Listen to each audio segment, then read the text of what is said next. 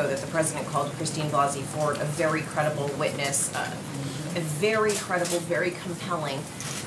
But now he's basically making her out to be a liar. So which is it?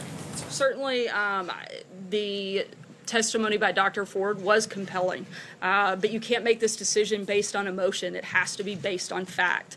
They have to determine what the facts are of this case. That's one of the reasons that they asked and begged for the FBI and delayed a hearing vote is so they could get more facts on this case. We expect the FBI to turn those facts over to the Senate and they can make a determination based on that. That's all we're asking for. You said that he was stating the facts at that campaign rally, but this was so much more than stating the facts. This was a full-scale campaign rally assault on a woman who says she's a victim of sexual assault.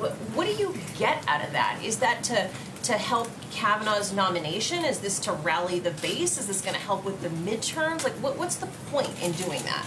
Again, I dispute that it wasn't anything other than the president stating facts. In fact, facts that were laid out in the prosecutor's memo that she put forward to the Senate. Each of the things that he called out were